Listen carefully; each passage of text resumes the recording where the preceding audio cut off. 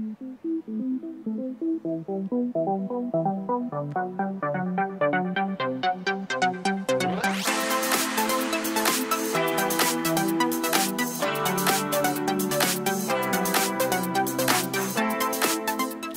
are already through half of iRacing's versions of McLaren's World's Fastest Gamer, and now, after having two fantastic races at Suzuka and Circuit of the Americas, we land here in Italy, Monza, the world's fastest race course in Grand Prix racing, as we will take on the chicanes, the Lesmos, the fantastic atmosphere that only Monza can provide. That's on RaceSpot TV, that's on iRacing Live, and that is next.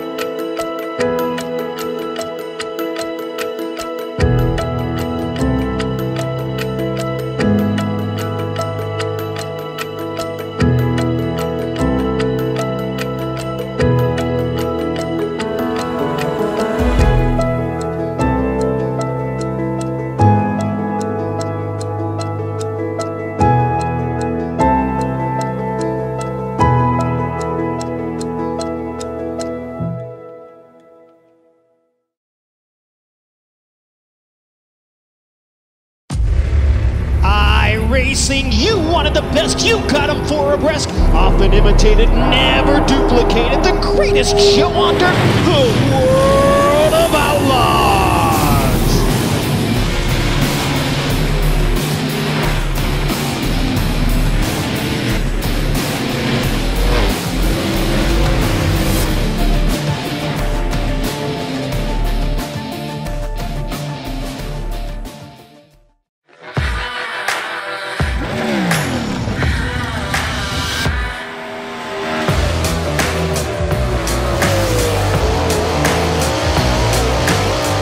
Hey guys, Christopher Bell here. As you guys know, iRacing is coming out with dirt, and it's been a long time coming. So I'm here today to kind of show you around the sprint cars and hopefully give you some insight for whenever you first drive it.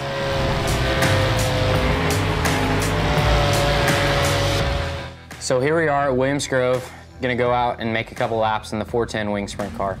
I'm on default setup with a gear change to a 522. As we roll out of the pits, you guys might notice that the car wants to pull left and you have to hold the steering wheel right to go straight.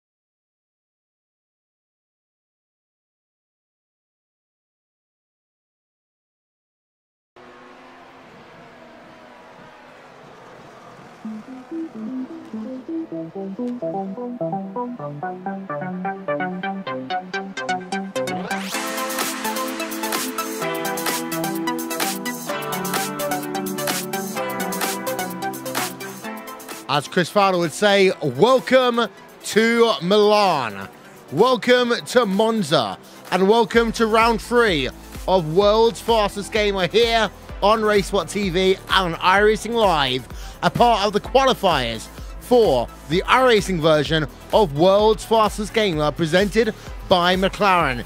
It's Will Vincent, Jake Sperry, just the two of us here tonight because, well, Paul's at some random racetrack, probably looking at McLaren's, Jake. Probably, but I hope it is that he will be looking at McLaren's. It has been a very busy day, a very busy weekend actually here on RaceSpot TV. We have been very thin on the ground, but of course, when it comes to a race like this at Monza, you can't ask for anything better in terms of what we're going to see in quality. It's a historic circuit that has been around since 1950 and even before that, and you look at just how many classic races get churned up year upon year upon year. in any given condition actually at Monza, you know that you are in for a treat when you see the circuit on any calendar. Track came into iRacing in 2015, 11 turns. Fastest lap set by Martin Kroenke, 1 minute 34.053, according to our stats anyway. But we also want to give a quick shout out to people that get it done. They see them up on your screen right now. But Jake, round number 3 right now. We'll talk in a moment's time about the championship protagonists. But for the moment, we've got to remember the fact this is Monza. This is a high-speed racetrack. It is, and round 3 is typically known as moving day in the world of golf. It's where you jostle yourself and have a good showing. Those who don't have it fall by the wayside. Those who want to go and make something out of it get themselves to the top. And being a high force well, not a high downforce racetrack, but a low downforce racetrack, I should say, you look at the circuit and you think, well, do Redline really have that same sort of affinity with the low downforce circuits? I'd say no. So when it comes to the championship, there's going to be maybe a couple of changes coming out of this one. Before we have a look at what the championship standings are heading into this event, here's a look at what happened 1 week ago.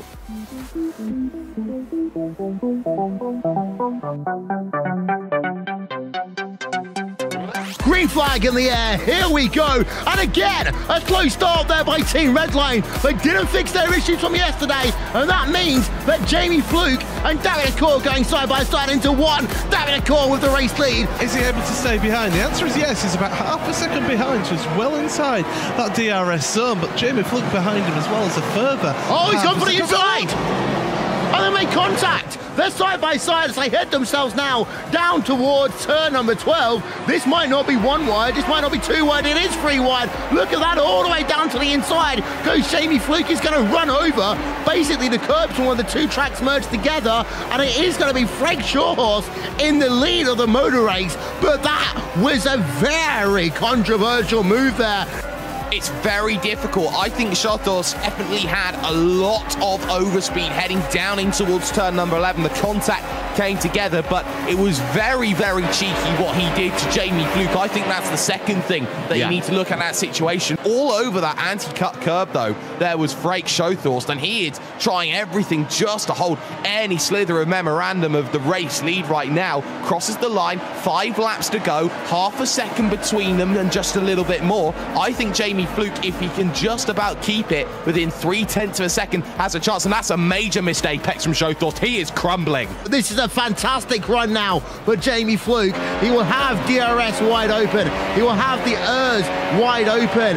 Is he closing off? He was 0.4 of a second, heading himself out of the corner. And you can see defensive line there by Frank Shawhorse. Fluke goes around the outside. Shawhorse, oh, they made contact for the second time here today, Paul.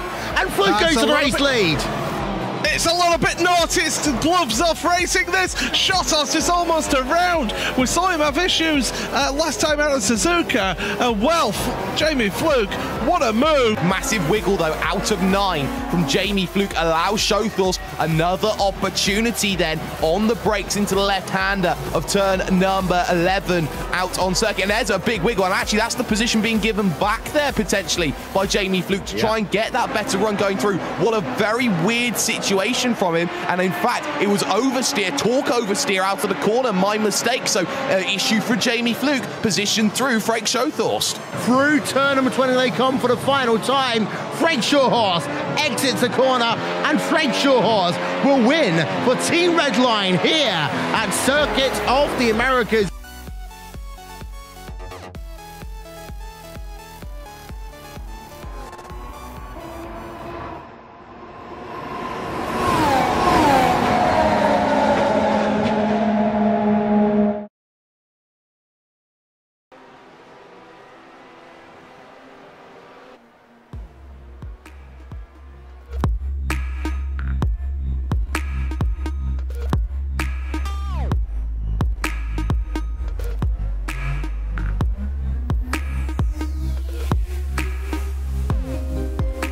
Welcome back then to our pre-race coverage here from Monza. And well, Jake, we were talking about off-air what happened at Circuit of the Americas 1 week ago, and again, the continuation of Redline. They are struggling at the start.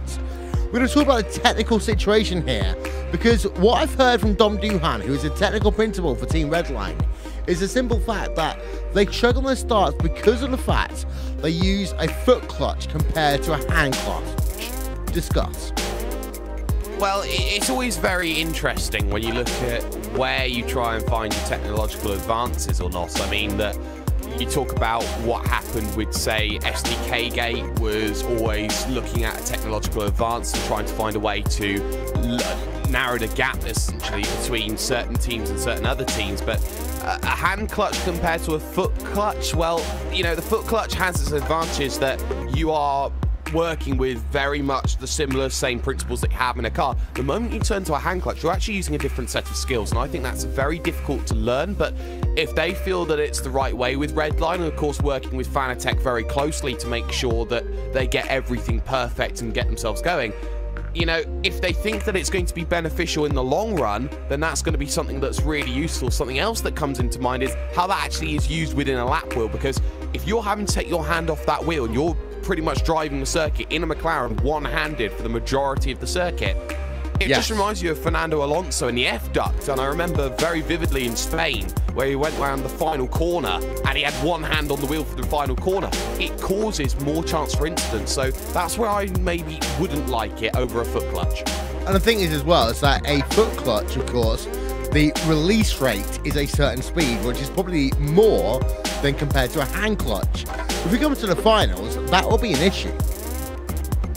Exactly, because it might not necessarily be that you're running with a hand clutch. It might be that when you're going through all the testing situations, it's very clearly a foot clutch. So you have to readapt and realign. And I think that for a lot of drivers, if they have been taught in one way, yes, you never forget how to use a clutch, you never forget how to drive a car, but it will take you longer to work things out and get things right. And you have to do a override in your brain, essentially, to think, well, what is it that I have to do? Okay, I've got to use a clutch as well. I'm using 3 pedals. Okay, now what, sort of thing? So you look down and you think, now what? It's difficult for Redline, but they've already got 2 drivers in, so they've already got 2 drivers combating to try and find that situation. If Shothos becomes the 3rd, then I have to say he's in a better position if he was just a driver on his own trying to use a hand clutch. Yeah, and I would say one of the other issues is that a foot clutch might hurt at the start of the race, but a race here is 25-30 minutes long, and that is not the defining factor here. We have got ourselves then the statistics heading into this event. There they are. He says, up on your screen, Frank Shawhorse, 789 points after 2 rounds compared to David Corp's 762. Malcolm Partington there in 653. Ilka Hapola has 572 points, and Joran Jonic there 496. They are your top 5, Jake. Thoughts about that? Because David Corp, Frank Shawhorse, very close up top, but there's a very big gap between David Corp and Malcolm Partington. There is, and I think that some of that may come down to the fact that there's races every single day. Some decide to run more than others and take the average, but that's by the by. You look at Michael Partington, he is a driver who is a lot newer to the McLaren than both De Corps and Shothos very clearly are. And when you look at Michael Partington, what he's done, he's only turned up really well in the last year or so for Evolution Racing Team and said, actually, here I am, I want to announce myself. His plan is to qualify for the Road to Pro, what happens in probably a month's time or so. And the issue is that he isn't naturally invested in the same sort of battles that, say, De Corps is and also Shothos is when they're in that iRacing World Championship Grand Prix Series, and that's the disadvantage that Partington has. But what it does say is that Michael Partington, even though he is in this early development, and yes, he has some work to do, he is showing that he is World Championship material, by the by. But 3 of those 5 also have experience of Monza this year in the iRacing World Championship Grand Prix Series. Frank Shawhorse, David Corp, and also Ilka Hapola. So the question will be, will that advantage them, or will the neutral track state hinder them because of the fact that it's going to be so different from what they saw back in late April? Well, I wonder how much Frank Shothos saw of the Monza race when he got crashed out at turn number 1 in the iRacing World Championship Grand Prix Series. He did the testing, didn't he?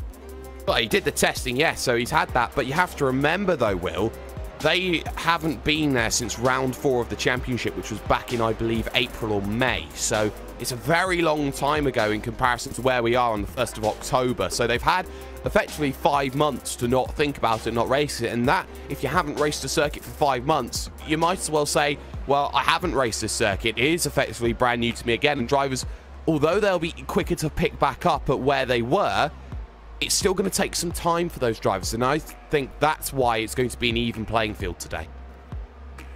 The drivers are about 3 minutes away from heading towards the qualifying grid here. Qualifying and the race happens immediately after itself here on RaceSpot TV, a part of McLaren's World's Fastest Game and the third part of qualifications. Jake, because we've not got Paul, it's only on you. Who's your pick?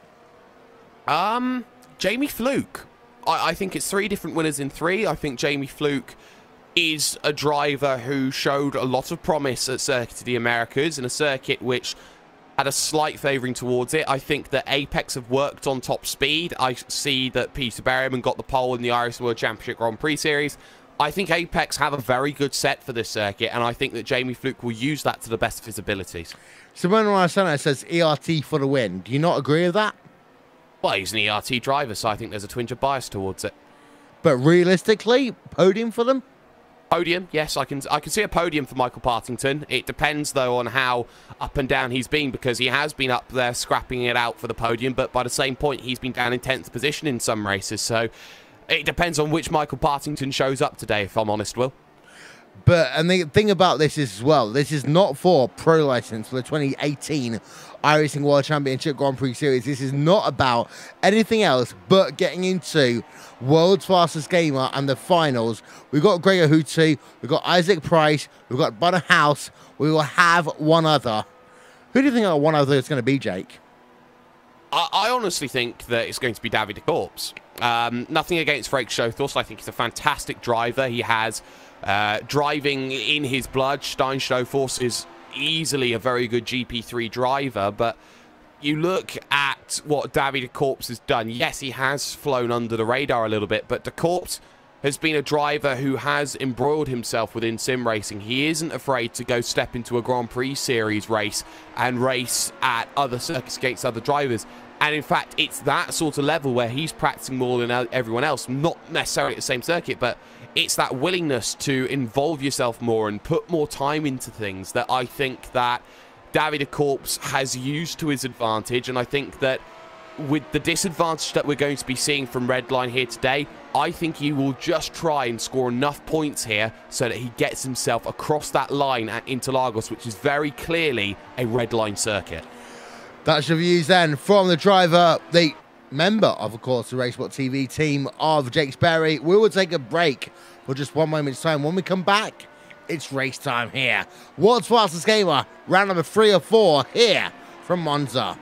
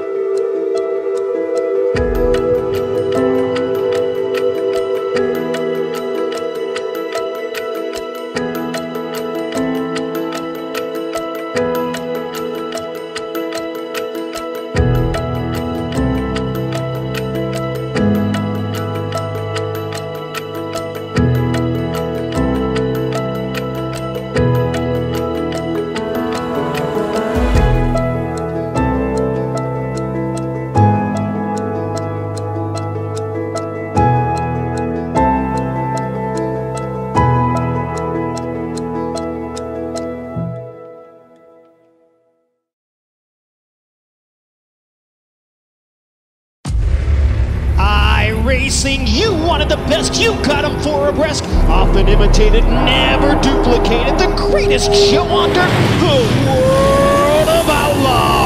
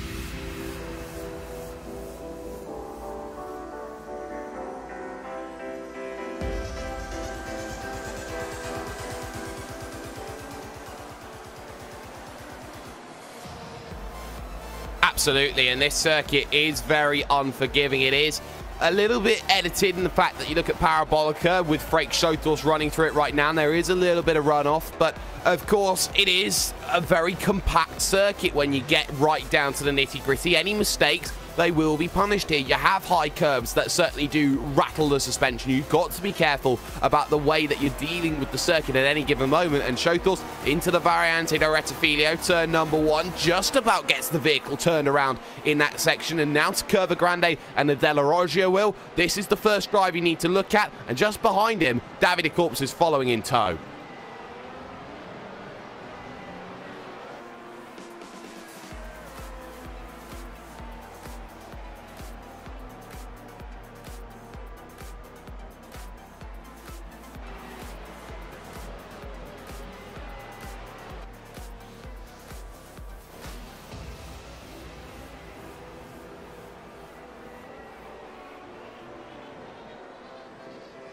They certainly are. You have the ERS that you can deploy in maximum when you're doing a qualifying lap in comparison to, say, having to make sure that you recharge it every single lap for a race. That's always going to be something to keep an eye out on. And Davide Corps, more importantly, bottomed his first lap, Will, so he'll have one more opportunity to get that lap. So it's a one-lap shootout for the Corps. He has to get the next lap right, or he suffers the same fate as Ilkka Haapala did last time out. But Shotos to the line. He's going to make sure that he runs as close as he can. 1:22.3. There's the benchmark here for everyone to go through. Valette behind 23.4. Jamie Fluke, though, keep an eye on him as he drives to the line. 22 flat, pole position, as I thought for the moment. Yeah, indeed. So Ilkka Haapala then heading towards the line. Apologies there for the mic issues. Ilkka Haapala up into third place, Jake.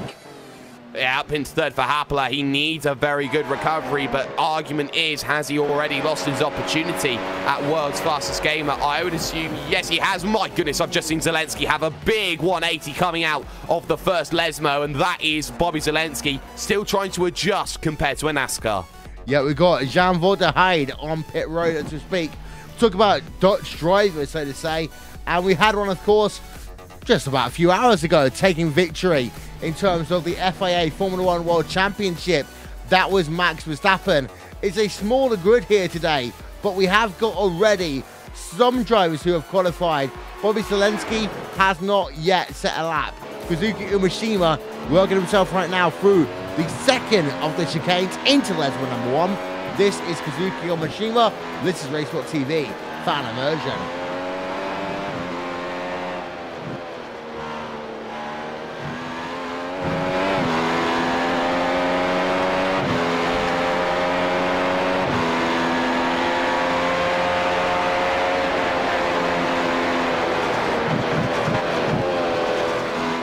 On a warm-up lap then, quite clearly for Kazuki Umeshima, but still, he's got a long way to go because he is not qualified yet. 14 drivers have out of this field here today, and well, you do not want to start at the rear of this field with only 3 minutes left in qualifying right now, Jake.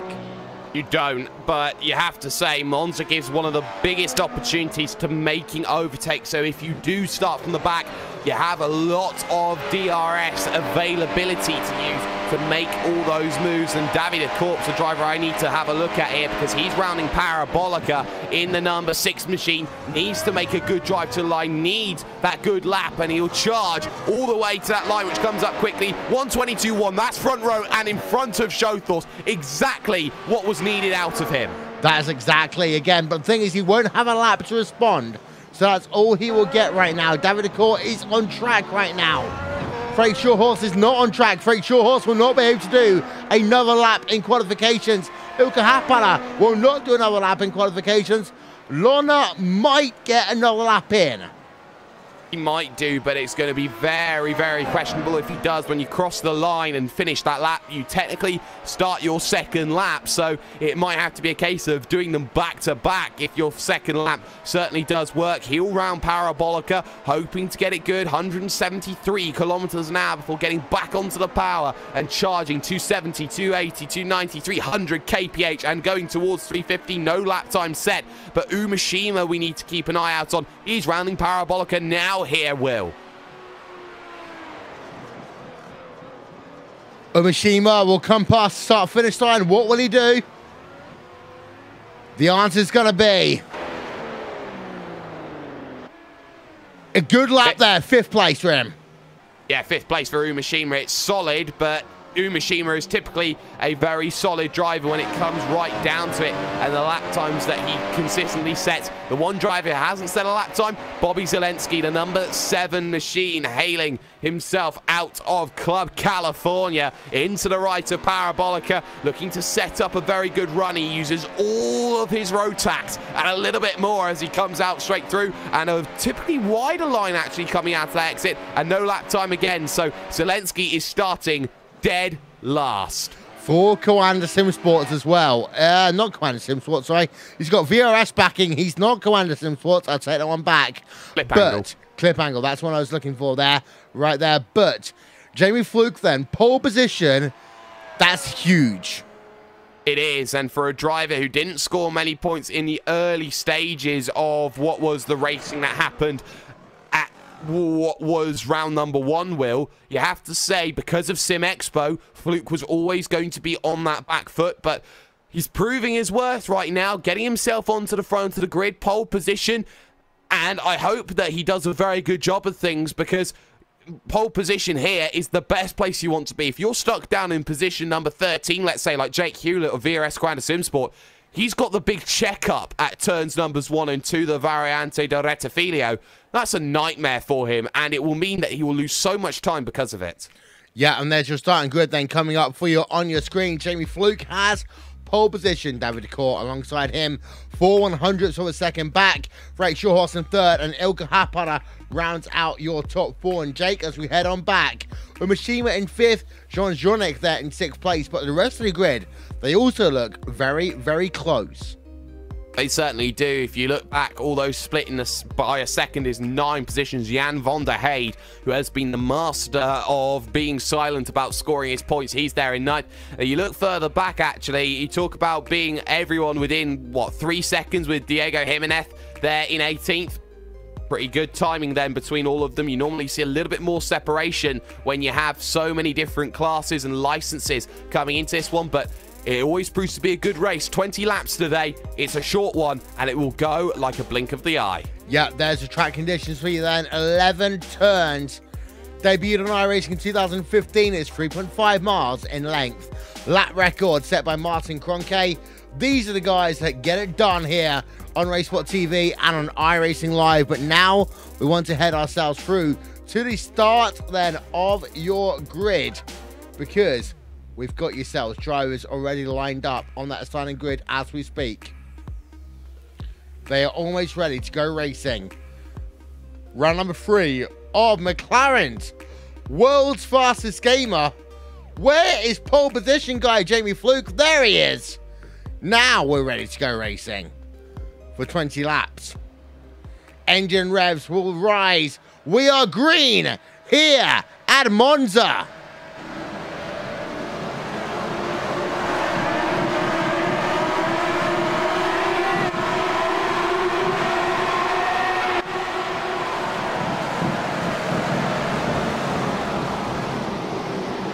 Fantastic start there by the 07 machine as they head themselves to turn number 1. What's the story, Jake?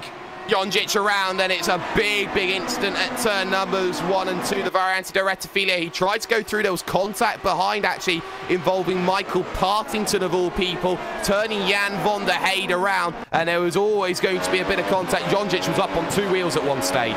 Well, there's a replay then through turn number 1. 3 wide. Hagtimo Court Motorsports. You've also got yourself, a rain team around as well. As Jan van der Heijden there had himself an issue down turn number 1, lap number 1 of this racetrack. But out front, David Court leads. He leads by about 2.5 turns to a second over Jamie Fluke right now. He now is your race leader as we'll complete lap number 1.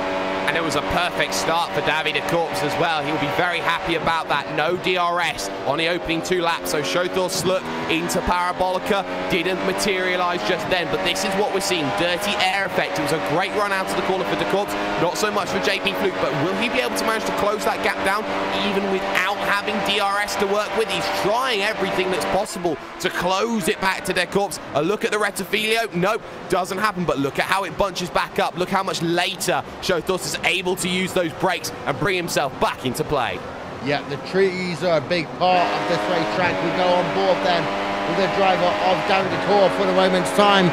He continues to lead this motor race, lap number 2 then of 20 here on RaceSpot TV and on iRacing Live. You can, of course, find live timing and scoring by visiting RaceSpot.tv /timing out of the course of this event. But behind that battle going on, you've got yourself Josh Thompson right now.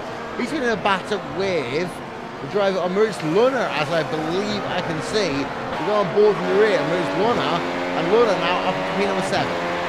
Yeah, Maurice Lohner then is getting himself +1 then in 6th position, actually. Oh, well, yes, 7th position overall. So he's had a mistake on this lap as Maurice Lohner, because he's lost a lot of time in comparison to Michael Partington. As such, Josh Thompson able to get onto the rear, as will Matteo Calistani of the Positive Sim Racing team. And this is something that we do expect battles lower down for more important points as well than just simply what we normally see at the front. Every point counts. And for someone like Josh Thompson, who is in a learning stage, he reminds me of Sebastian Jobe about 3 years ago, trying to make something happen. But look at how Shothos is closing down on Jamie Fluke. He looks down to the inside at turn numbers 1 and 2, the Variante di Rettifilio. Nope, not going to happen there. So there was a warning shot from Shothos. 1 or 2, because he will have another opportunity out of Curva Grande. Through Curva Grande, he has an opportunity to go back on board of him. Can he move himself to the left-hand side of the racetrack? Yes, he can. And he will pass him down into that second of the 3 chicanes on track. And actually, one of the things, Shake, is that everyone focuses on chicane number 1, chicane number 3, but many people forget that second chicane, and they're all bunched up right now, side by side. We've got ourselves Frank Shorehorse right now embroiled in the battle with Ilka Hapala as they now head themselves down to the Variante Ascari. And our Hapala could act as the sacrificial lamb if he wanted to help Dekorps get away. All that battling at the second chicane, the big missed apex from Shothos going too deep in on the brakes has allowed Dekorps to break DRS, and that is so crucial here. With 1 second, you open that flap, you get yourself that extra speed boost down these long straights. Now Shothos will have to work on his hot lapping to get back to Dekorps, but Dekorps is gone now, so it's Shothos versus Fluke for position number 2 in damage limitation. Look at Kazuki Gun though. Kazuki Umashima tucked right underneath with Ilka Hapala just in front, and he goes to the inside of all places, makes it work. Thank you very much. Radical's online driver through. Hapala under pressure as well, now behind from Partington. And also the Evolution Racing Team car there as well. Partington was so close there, down at the third chicane. Now the run will come down through to chicane number 2. Will Partington have anything that he can do? He's close, but not quite close enough to make the move, or will he? He moves down to the inside, down into the second chicane. Not able to do anything there, so he will remain Partington there in the 6th position, as we've had a wild first few laps here at Monza. You talk about, Jake, this is the fastest race of this 4-race season, and these guys have kind of got it into their head that they need to get it done. Exactly, it's only 20 laps, and of course it's got the highest average top speed of all circuits, so you're always going to be having very high adrenaline levels as you go through, and that may mean that drivers go for moves that don't necessarily work out in favour of what other vehicles certainly do. Still got other battles like Matteo Ugolotti against Josh Thompson. Thompson in fact dropping backwards now as Ugolotti has made his way through, as has Matteo Calistani, so there's been a mistake somewhere for Josh Thompson out on circuit. But yet again, you have to look at what's going on between Hapala and Partington, because there will be tow for Ilka Hapala, but Partington's going to get a double tow, so he's going to be able to charge at 350 kilometers an hour, one of the highest top speeds as he gets onto the brakes in towards turn number 1. And you know what? Inside line, not decisive, and they just about make it work there, Will. My goodness, but side by side, it will stay. Yeah, they will stay as we have a better look then through the trees, and that's the only issue with Monza. There's so many trees around here, it's hard to see what's going on at times, but still side by side into the second chicane. Who's going to get it? It's going to be Partington moving himself up into the 5th position. Let's get a replay of that one, because Jake, that was amazing.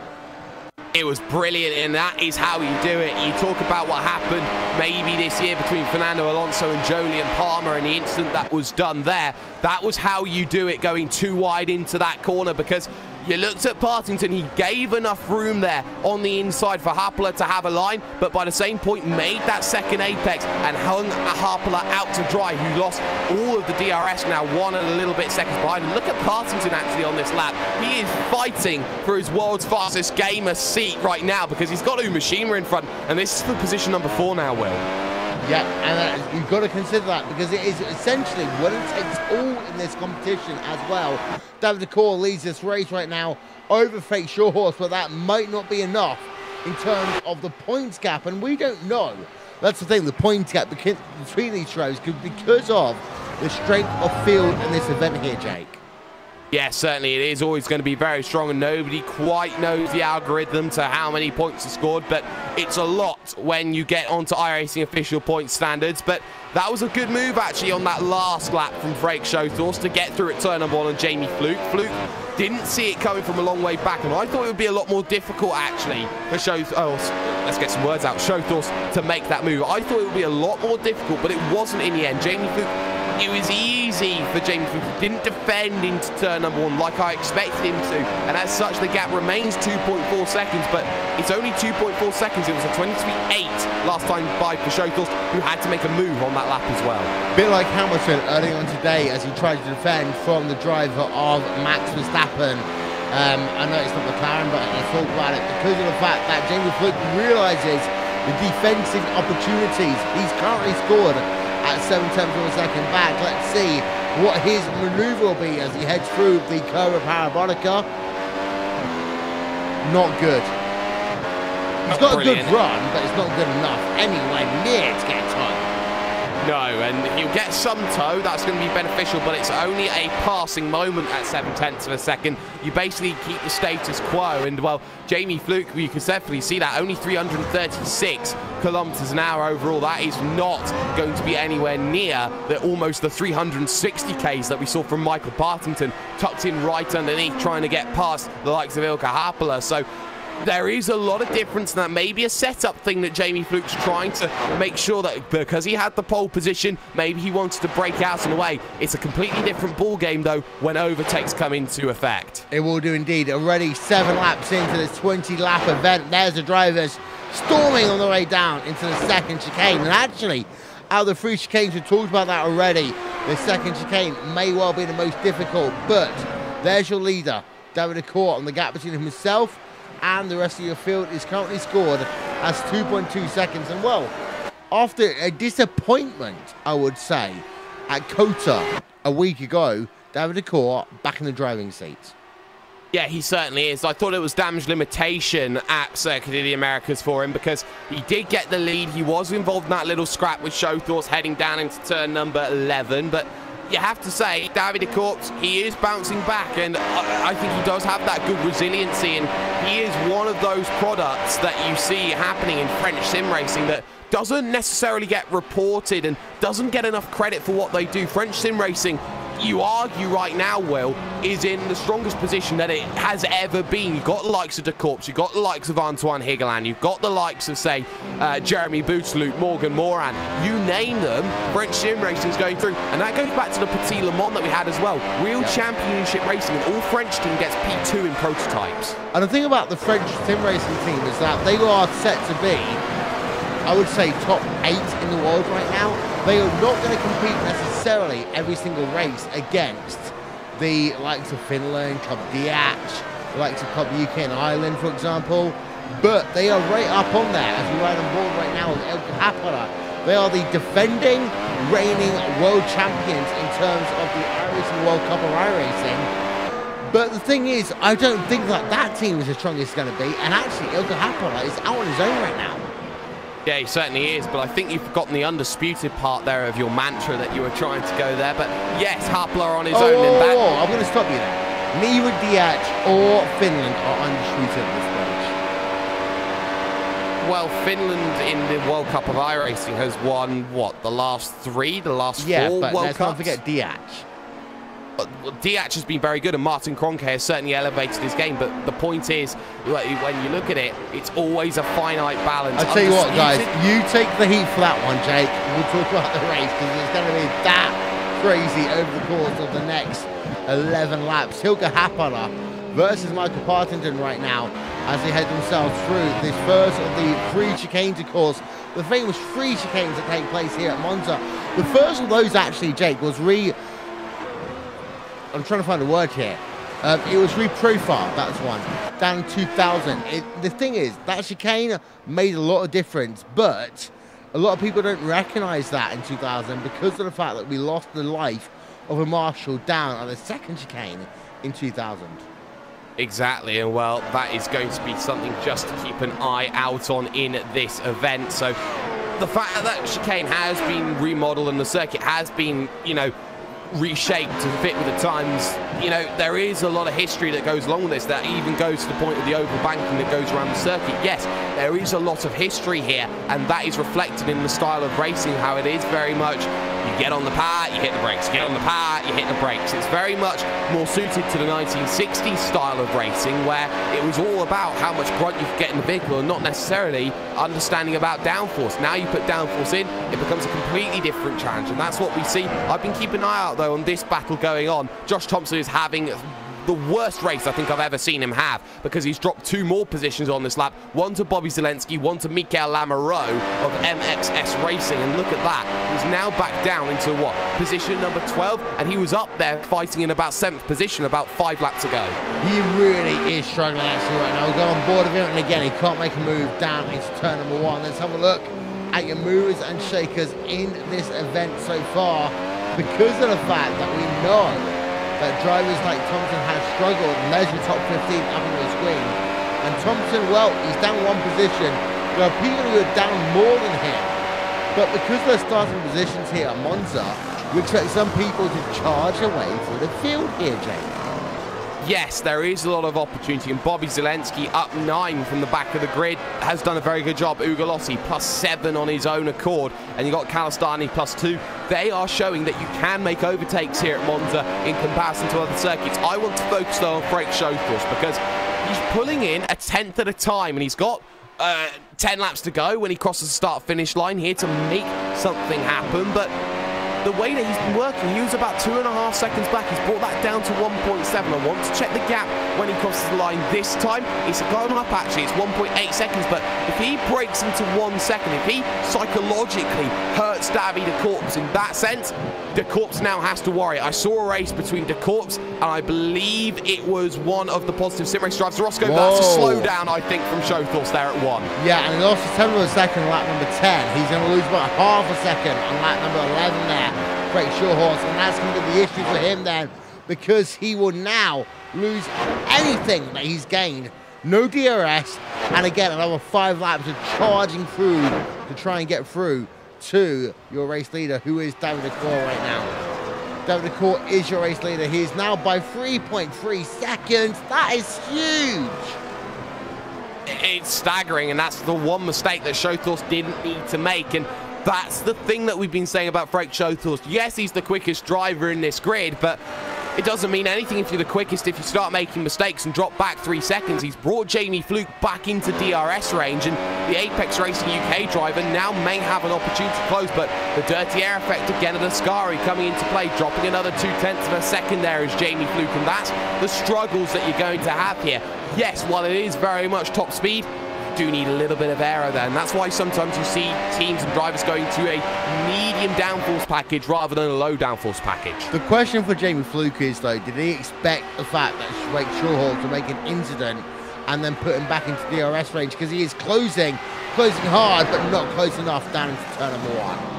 Well, no, he was saving ERS. He knew he was never going to be close enough into turn number 1, the Variante del Rettifilio.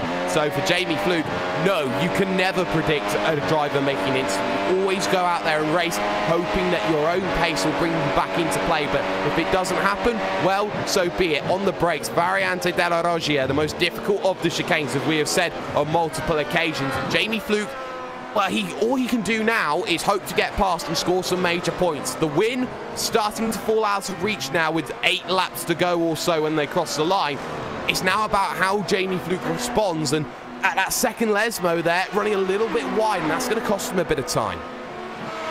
So we're down to less than half race distance here, but your leader is the driver of Davide De Corps. There are your top 8 on your screen right now. De Corps leads by Frank Schothorst over 3 seconds. Jamie Fluke in 3rd place, Kazuki Imashima 4th, Parkington in 4th place, Ilka Hapala in 6th, Lerner in 7th, and Matteo rounds out your top 8. But Jake, take it away for a couple of laps, because Schothorst versus Fluke is not over yet. No, it isn't, and for Frank Schothorst, it's about run for the hills and hope you break away. He closes the gap to the Corps, so that won't matter. It's now 7/10 a second again, and Jamie Fluke 24.7 against the 24.5 of Frank Schothorst. There's not much you can argue, except for the fact that Frank Schothorst is trying everything to hope that the tyres stay in play. 38 degrees track temperature. It's another hot one here at World's Fastest Gamer, and it might just be the case of keep the vehicle on the island for a lot of drivers, because at the end of the day, when it's such a quick circuit and when you're dealing with low levels of what is going to be downforce, there's not much more you can say about it. Wiggle though from Schothorst through the Della Roggia and into the 2 right-handers here, Lesmo 1 and Lesmo 2. And Jamie Fluke looking a little bit more poised through these sorts of sections, but when it comes down to it and getting onto that power, he just isn't able to get himself into that situation. It's about getting yourself slow in, fast out, and that's what a lot of drivers certainly do understand to fail. They've gone through a DRS section here on the run to Ascari. You can sometimes make that move, but again, you look at Jamie Fluke, he's having to take a slightly wider line because of that dirty air effect being produced by Frank Schothorst, and yeah, there was a car turn almost spun behind him. That's a radical line. I believe that Kazuki Imashima replay coming up here now. I think Kazuki Imashima lost it there on the exit of the Variante Ascari. Replay's coming up there from the exit of Lesmo number 2 right now. but that Radicals Online team, we've seen that before in the iRacing World Championship Grand Prix Series track. They are good, but they make little mistakes because of the balancing of that race car. It's on edge, and for here, Kazuki Umeshima clips a curve, clips another curve, loses it. My goodness. Almost, and any inexperienced driver there finds the wall, and that's just a simple matter of fact. I wouldn't have been able to save that, and I know about half the drivers on the iRacing service certainly wouldn't be able to do so as well. But Umeshima now brings back Partington, and look at Ilkka Harpala coming back into this one right now, because Harpala out of nowhere suddenly back onto the rear of Partington, fighting for the seats, and both of them, you know, you sort of see the level that Partington's fighting with Ilkka Harpala right now. This is good stead for Michael Partington in his future, and he wants to get past Umeshima as well. Top 10 standing right now for Umeshima in the iRacing World Championship Grand Prix Series. It is worth saying that this has no bearing at all on the iRacing World Championship Grand Prix Series. It matters for one thing only, and you look at the front of the field, David Cour versus Freddie Shawhorse. David Cour will get the advantage in this race, but we're going to head ourselves, as it stands, down to a showdown in 1 week's time at the fantastic place of Sao Paulo and the Autodromo Interlagos. I'll say that right eventually, but we're at a situation right now where this will go down to the final round. It certainly will. Oh, so aside. And more than that, Showthorst will give the position away. I believe that's another issue that he's had at turn number 1, being too aggressive on the curbs again there, Will. At the first part of the Variante del Rettifilio, and Showthorst loses the position. We did have side-by-side as well between Partington and Harpala. I do believe it was in towards that turn number 1 section. It was an attempt by Harpala. It didn't quite happen. Well, this makes the issue bigger now for Sao Paulo because of the fact that Shawhorse is down into 3rd place. Because of the fact that Shawhorse has lost that 2nd position, I would say the championship really is now wide open. We'll find out after the end of this event, after we go off air, but I would say that that moment from, say, Shawhorse, he hasn't made a mistake really at the start here today, but he has made a mistake down in the middle of the event.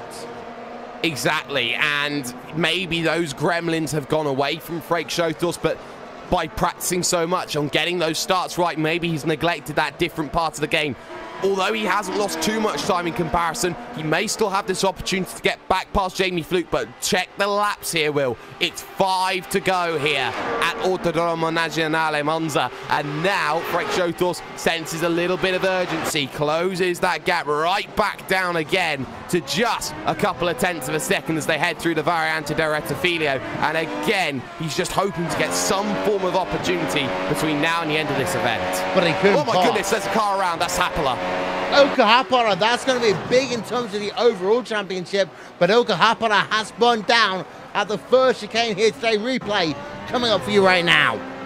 And it's 2 bits of contact, Will, between himself and Partington. A contact on the rear, unsettling Harpala as he was getting out of the Variante del Rettifilio. A second contact the other side turns him around, and Harpala now behind the Volkswagen Motorsports machine, or was behind the Volkswagen Motorsports machine, I believe, of Moritz Lohner.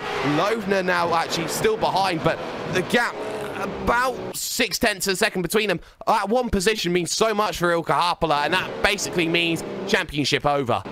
Yeah, there's a replay then, and also it's championship over for Partington as well. He was 3rd place in the championship heading into this event, Jake. He was, but he gains the position against Ilkka Harpala. He stops that. Not enough though. No, it certainly isn't, especially with Umeshima in front, but keep an eye on Showthorst again. The gap a lot closer than it was last time. Gap down to 4 tenths of a second. He may have a late lunge here down towards turn number 1. Look at the pace Freek Showthorst has underneath that McLaren, and thank you down to the inside. He makes sure he redeems himself for the 2 issues he had earlier on today.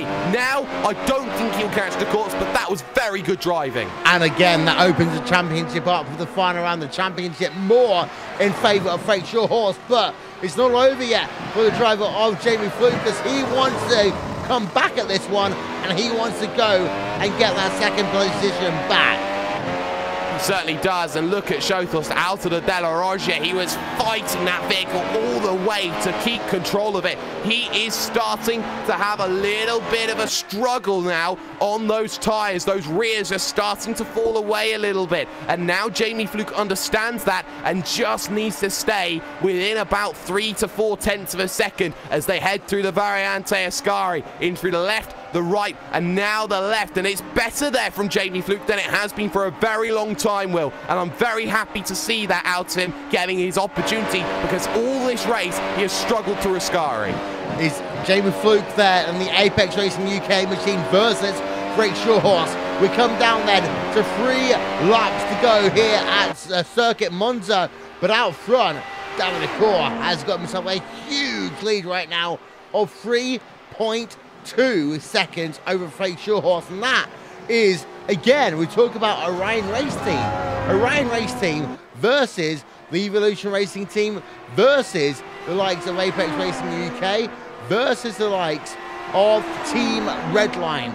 It's a 4-horse race for the overall championship, but the thing is, in terms of the people who are looking from up above, only one driver will matter, and that's the driver who wins the overall championship. And again, the balance tips now down to David Acor and the Orion Race Team, especially as we know how good Orion Race Team are at the final round of the season, and that, of course, is Interlagos. And Interlagos, they normally produce their best results. It will be great to see, but take no credit away from Redline's Frank Shotos. He's done well to actually come back into this event, even with the issues he's had. And this is what we keep on saying, Will, when it's not an A-class drive from Frank Shotos, when it's looking more like a B-class drive from him, he's still producing the results.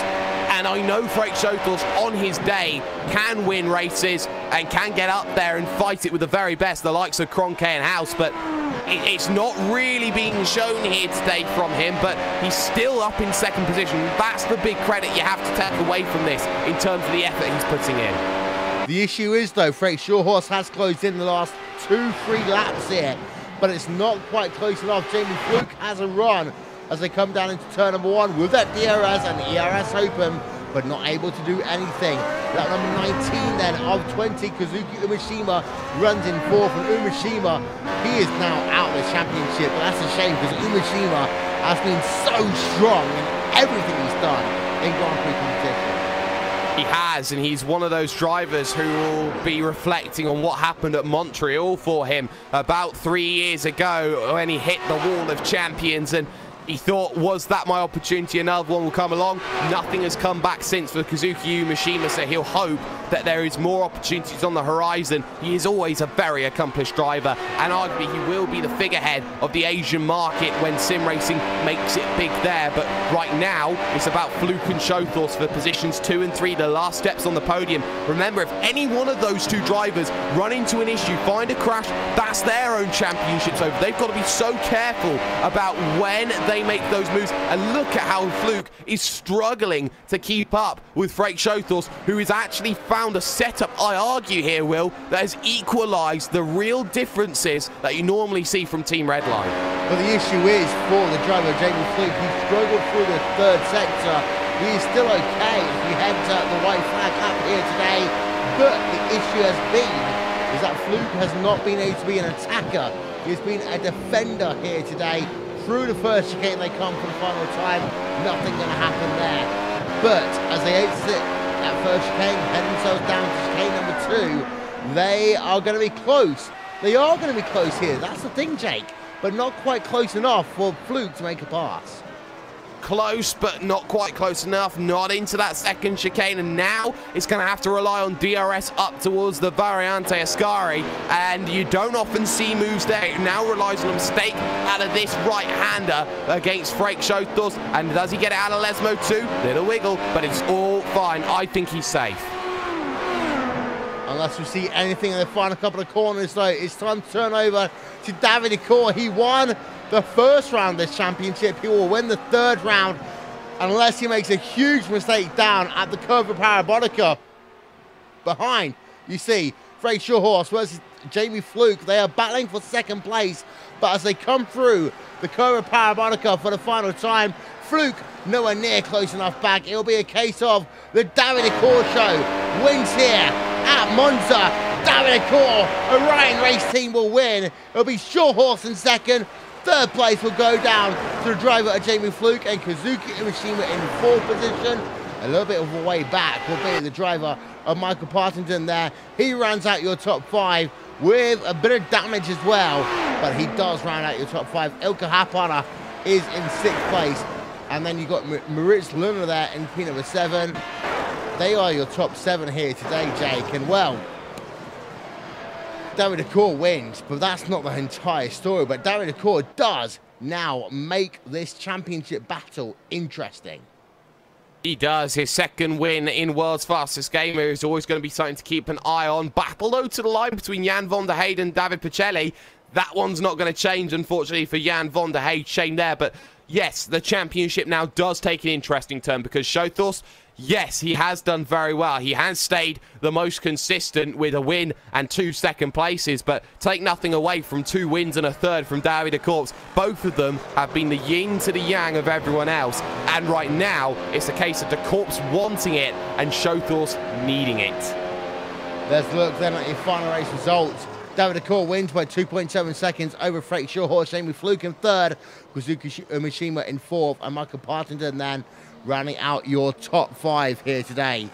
P number 6 is Ilka Happana, P number 7 Maurice Luna, P number 7 Marissa Ugaletti there, and P number 9 is Michael Lamaruk, and P10 is Zoran Jonic then. As we head back and have a look at the rest of the results, it's worth noting we've had a bit of a higher attrition rate here today. 3 drivers didn't finish their race. Josh Thompson, Matteo Constini, and Jake Cluett didn't finish the protege for the team of VOS Kleiner Simsport. But also, 2 drivers finished outside of that 1 minute window. They're Diego Amara and also Alexandre Valente here today, Jake. Yeah, Diego Jimenez and Alexandre Valente outside of 1 minute over 20 laps. Not often you hear that, but that's the sort of margins you have to improve by. A minute over 20 laps. That's about 2 seconds a lap, you would probably argue, to feel in this situation. So drivers at the bottom, this is a big learning curve for them. This is them understanding, okay, that's what the top of the mountain looks like. That's how much time I have to work with during these races. And I think that for those who are using this as maybe a platform, because this is open to rookies all the way up to the very top at Pro WC license, this is a big learning curve because normally you need an A license to drive these vehicles. Some people will drive this to say, what would it be like to be an iRacing World Championship Grand Prix Series driver? What would it be like to be at the top of sim racing? And some of them understand that, yes, we need to improve, but this is great as a tournament, not just for the fact that you fight for that seat in McLaren, but it's great for the entirety of the sim racing community because they understand the level that they need to be at to get to the top. And next week we conclude it at Interlagos. And Interlagos, for me, is going to be a massive, massive race, especially after the fact that David de Core is now a 2-time winner in this series.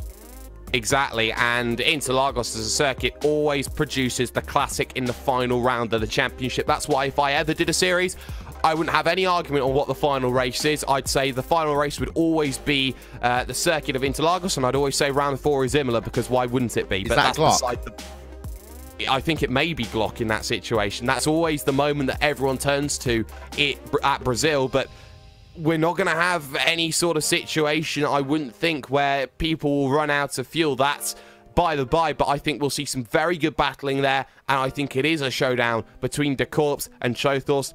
It is Redline versus Orion. It is Club France against Club Benelux. Who's going to win, do you think, Jake? Because we've got David de Core on one hand, who is fantastic, and again, has reinvigorated that Orion race team. We expect Ilka Happana to be the person who does that, but it's David de Core right now who has done so. But on the other hand, you've got the mighty machine of Team Redline. Can Team Redline pull it off when we head ourselves over to Brazil? It depends on what Frank Shothorst wants. It depends on how his schedule plays up, because you also have to think that I believe it's in a week's time where we have the finale of the iRacing World Championship Grand Prix Series. Yes. That's going to be taking away from Frank Shothorst and David de Korps respectively, but for de Korps, he's already safe in this series. So is Shothos. So the question is, it depends on who turns up actually for that race. If either one of those drivers decide, no, I'm not going to race, then you know that both of their priorities lie on this world's fastest gamer seat. And it comes down to a fact of Davide Corps has stepped up his game, and Frank Shothos has had to sort of adapt to that a little bit. I think Shothos will find another level. Yes, I think Shothos will win the race, but I think the Corps will take the title with a second place finish. So that's what you've got to look forward to, ladies and gentlemen, in just 1 week's time here on RaceSpot TV and on iRacing Live. It will be the final part of iRacing's version of McLaren's World's Fastest Gamer. It will be in Sao Paulo, Brazil. It will be a fantastic race between Orion Race Team and Team Redline. On one hand, you got Davide Corps and the team who's looking to get themselves back into relevance in terms of sim racing. On the other hand, you got yourself Team Redline, who's looking to punch another driver into the finals. What will happen? You'll find out in 1 week's time. That guy's been Jake Sperry, I've been Will Vincent, and we will talk to you all in 1 week's time.